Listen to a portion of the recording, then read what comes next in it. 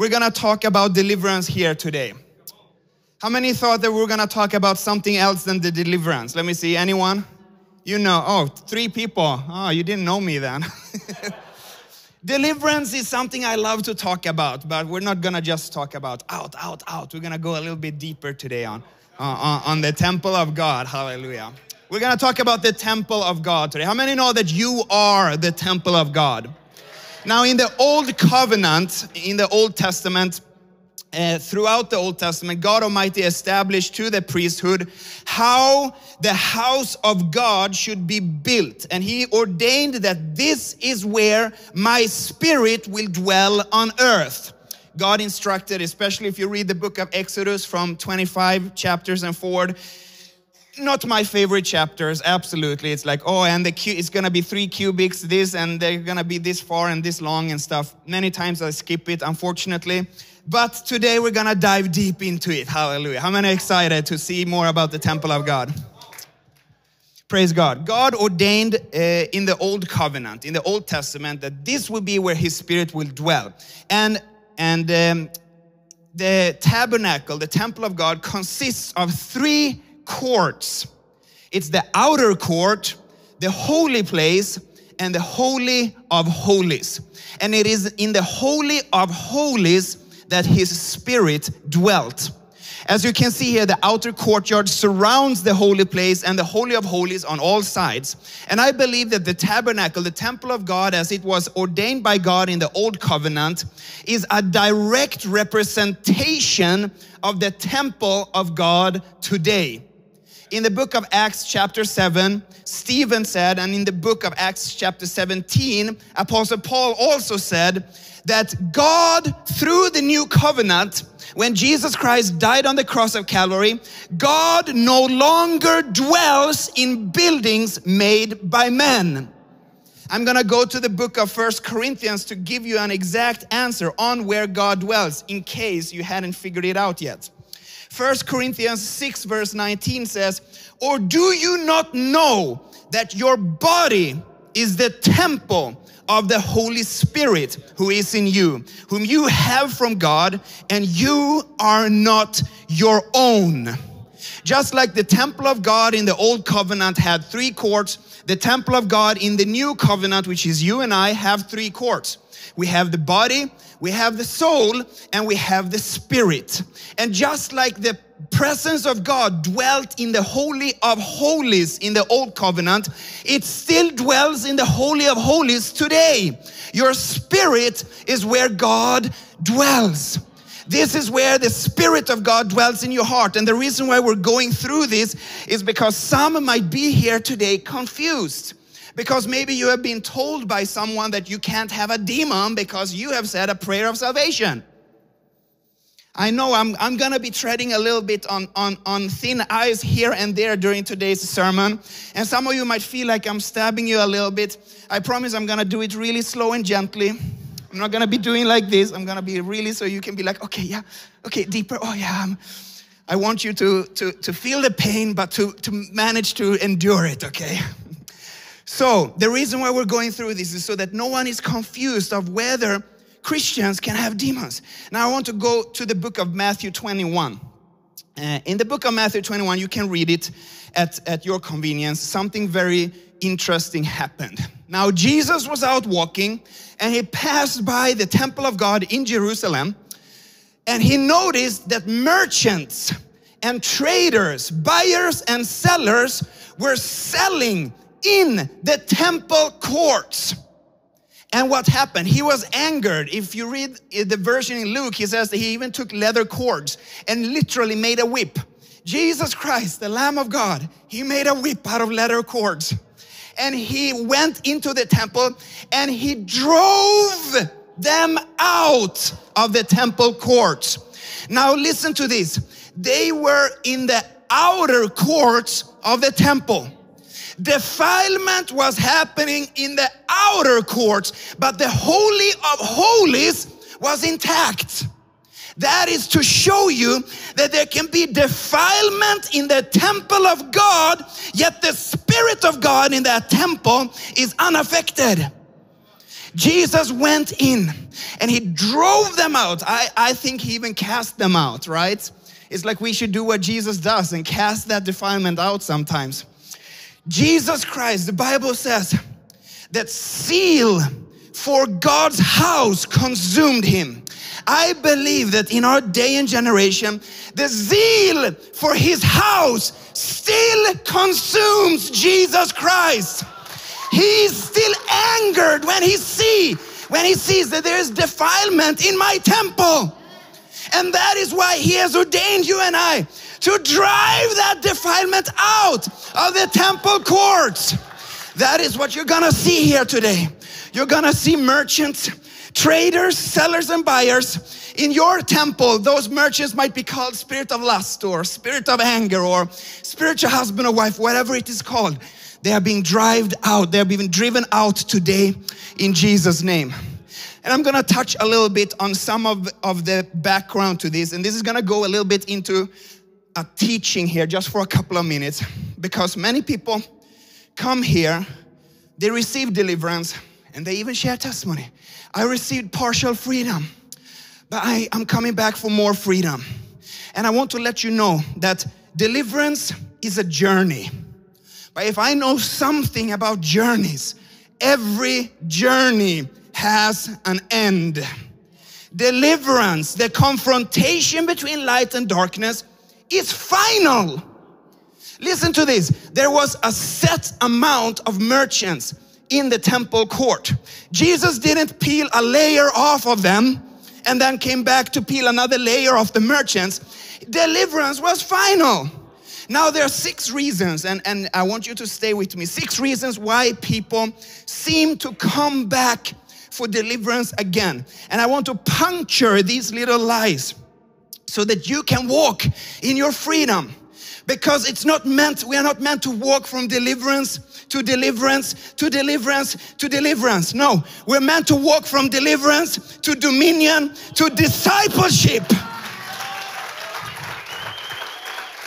Number 1 reason why people come back for deliverance is because the demon left but came back in. Let me tell you, what we teach in our pre-prayer counseling, what we tell people prior to deliverance is that you have some certain doors that needs to be closed. It is a complete package. It's not enough just to cast the demon out, but you need to be taught how to close the door so that they don't come back again. Remember that. Number 2 reason that some people come back for deliverance is because the demon actually never left. Some people, they mess with demons. They don't cast them out. It's dangerous business. When a demon is exposed, listen to this. God does not expose without the intention of expelling. If God has given you someone to pray for and a demon is exposed, you have the grace and the authority and the power to expel it. God doesn't give us something that we cannot bear. He doesn't give us something that we can't handle. You're like, oh, this demon is too big. I'm gonna have to come back for this another time. No, you have been given the authority to cast it out. So maybe the demon actually didn't leave. Then it's understandable that someone comes back again for more deliverance. They're not coming back for more deliverance. They're just coming back for deliverance. Number 3, some demons were not cast out. This is the same category as number 2. Jesus Christ didn't ask some of the merchants to leave and then, hey, I'm gonna come back tomorrow. He cast them all out, okay? Occasionally it can happen though, that not all demons are cast out. And in such case, it is important to seek deliverance. That is why we do our pre-prayer counseling, so that people will go through the whole thing and realize, okay, this might be another demon here. I never realized this. This might be another one. I never realized that, so that they all can be addressed. Because when Jesus steps into the temple, his purpose is to clean it out. He's not coming in to talk to those guys and see if they can reduce their prices. He's sending them out. And number 4, and now we're getting into the more interesting one. the demon's legal right wasn't revoked. This is also things that we teach here, part of discipleship. That's why we don't just go from deliverance to deliverance. We go from deliverance to dominion. The legal right needs to be revoked. Sometimes there are family curses, unforgiveness. There are things that you need to renounce, secret sins, or spiritual subscriptions that you need to cancel. When those legal rights are canceled, and preferably before deliverance, okay? That's what we have been doing with you guys out in the pre-prayer counseling, is to cancel it. So that every legal right, because otherwise, Jesus Christ will come in and say, you guys, you're coming out of the temple grounds. And someone is like, excuse me, look at the rug here. It says the Smith family. I'm Smith family. I was invited here. I belong here. You can't drive someone out of the house that they own. The legal right must be revoked. They are strangers. They are not inhabitants of the temple grounds. Number 5, the demon is on the outside, lying that it's on the inside. Many people, and now this is actually, people come back for deliverance and they're like, Pastor, I think I need more deliverance. And if this is you today, I am in no way trying to call you out or to offend you. I'm trying for you to grow so that you can understand, wow, okay, I'm feeling some things, but that feeling, that's not the sign of a demon. Demons can be on the outside, lying to you that I'm still inside. Satan is the father of lies. There is nothing, no essence of God can be in him. It's impossible. There's nothing of God in the devil. And God is truth. Jesus said, I am the way, the truth, and the life. That means those demons, when they are telling you that we're still inside, they are lying. Demons ain't telling you the truth. How do I know? Because before your deliverance, they were never telling you we're inside. No, they were saying, we're not here. We're not here.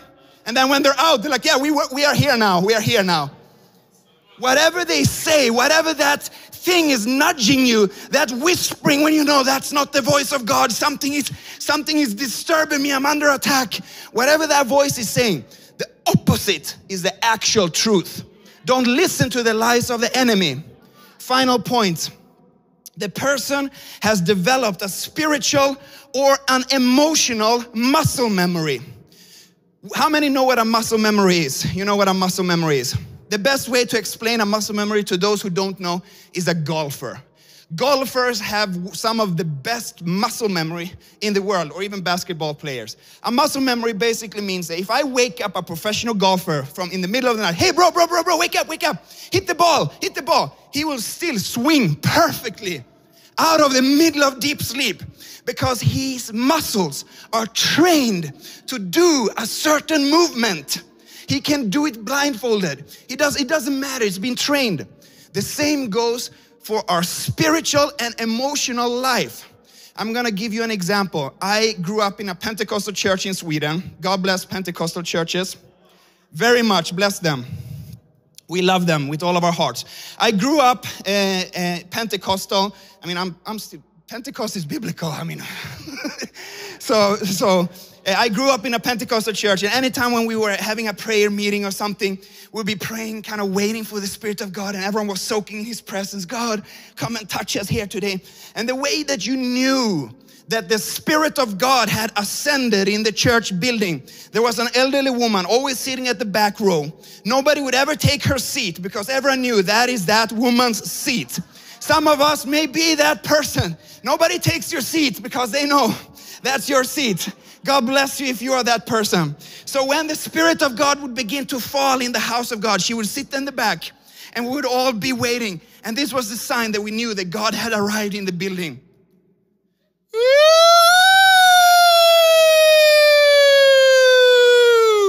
And she started reacting to the Spirit of God. So we were all like, yep, that's the fire alarm. Holy Spirit has arrived. And she would do it every time she sensed the presence of God. Nothing wrong with it, bless her soul. But the Bible says, God said, my manna is new for you every morning. The way that God touched you and you experienced His touch yesterday doesn't mean that it has to be the same today. So people develop an emotional and spiritual muscle memory. Some of us, when we experience a touch from God first time, really strong, we cried uncontrollably. And God was touching us in such a beautiful, pure way. And then next time, when we come back and we start feeling the Spirit of God in the atmosphere, we go from having our emotional reaction being a result of the Holy Spirit touching us, we goes to become the prerequisite for the Holy Spirit to touch us instead. Emotional reactions isn't a prerequisite for a touch from the Holy Spirit.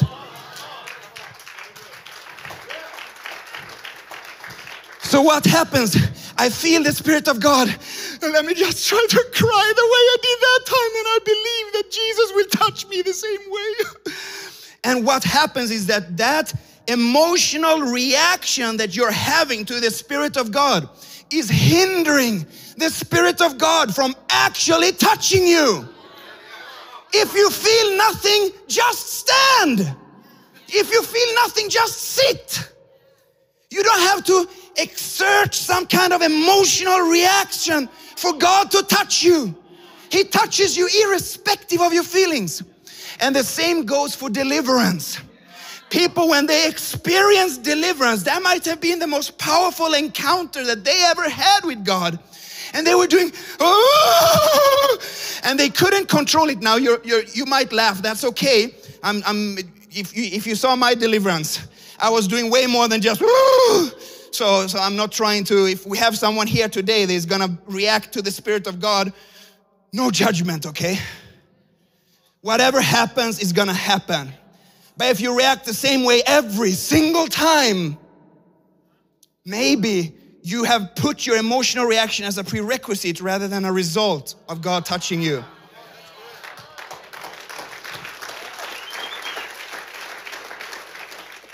So you feel the presence of God, and because when you receive deliverance, for me personally, when I received my deliverance, might have been the most powerful encounter I've ever had with the Holy Spirit. Maybe, I'm not quite sure, but for many of us, it will be.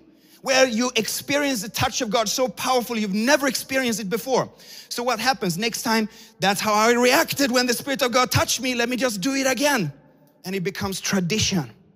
And tradition leads to religion. Let be open. Whatever happens, happens. Many of us think that we need more deliverance. You don't need more deliverance. You need to change your focus from going for confrontational prayer. What you're gonna see here is confrontation between light and darkness. There, you need to switch your focus from confrontation to confession. I'm not talking about confession of God's word, which is important and a big part of the Christian life.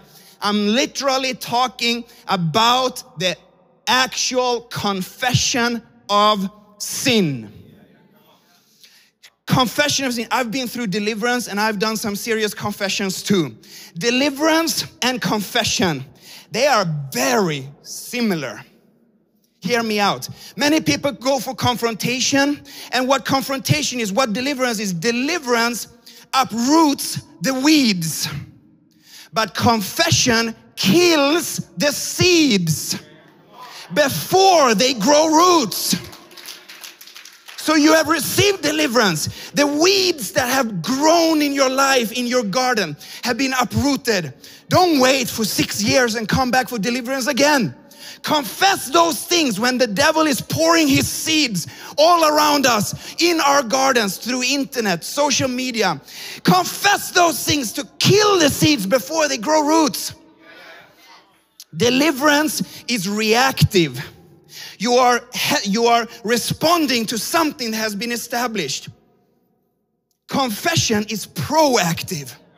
You are not giving Satan a foothold. Confession of sin is like, no, not here.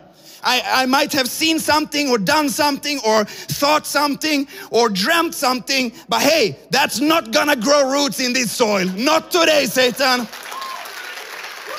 My garden has already been cleansed. I need to maintain it. I don't need another gardening job. Deliverance is coming for help, for prayer, for the chains to be broken. Confession is you standing up, taking control of your life and disarming the enemy of your soul.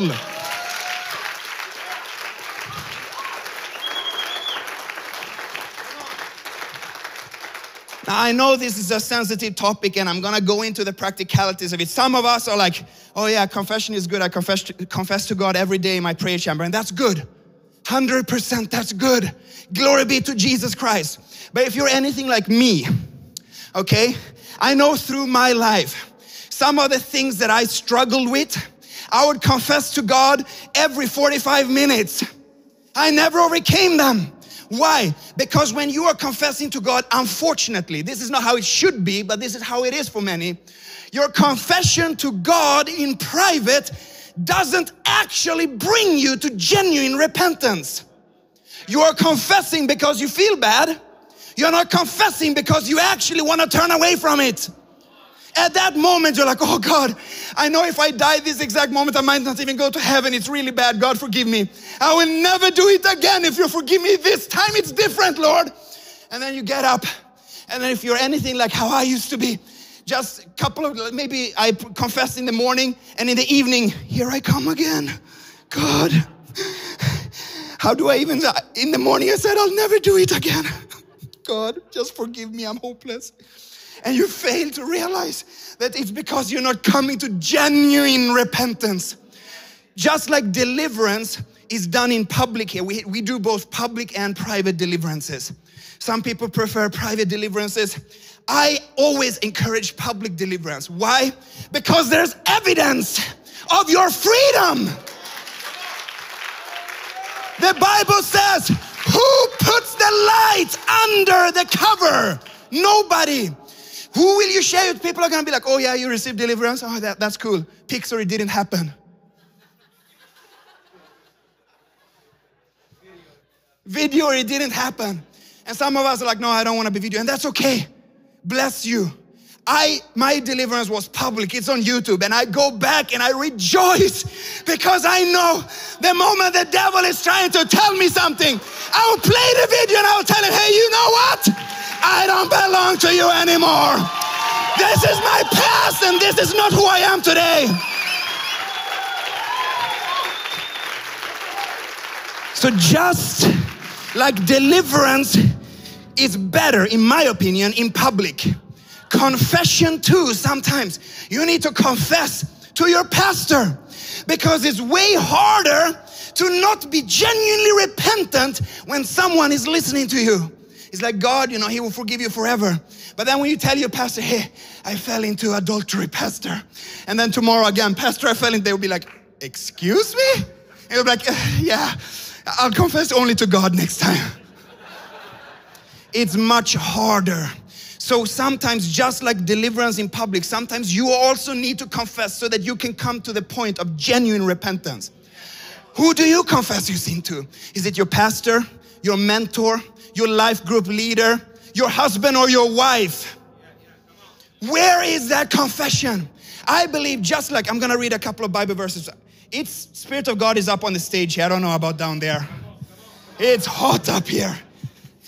It's probably a little bit of my own body heat too, but Spirit of God is here. Bible talks about confession of sin a lot. James 5:16, therefore confess your sins to each other. Oh, not only to God, okay? And pray for each other so that you may be healed. The prayer of a righteous person is powerful and effective. 1 John 1 verse 9, if we confess our sins, he's faithful and just and will forgive us of our sins and purify us from all unrighteousness. Daniel 9:20, Leviticus 5:15, Proverbs 28:13, Acts 3:19, Psalm 32 verse 3. When I kept silent, my bones wasted away through my groaning all day long.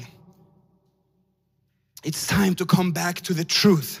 Acts chapter 19, revival broke out in Ephesus when Apostle Paul came there and preached about the kingdom of God. And I want to read it for you really quickly. If I can find Acts after the book of John. Going good here. Acts chapter 19.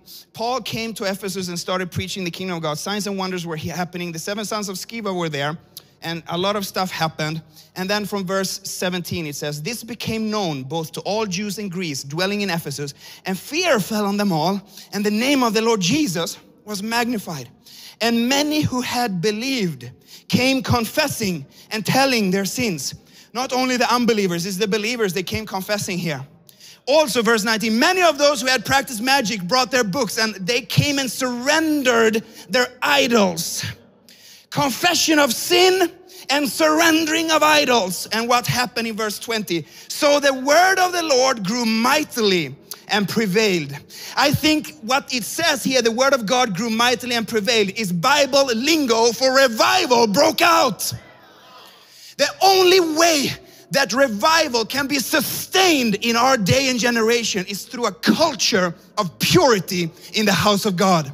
And culture of purity can only be established through transparency in the body of Christ. Confession of sin leads to culture of purity. Culture of purity is what sustains revival. Hallelujah. I know I'm shouting a lot. I am so sorry. This is exciting.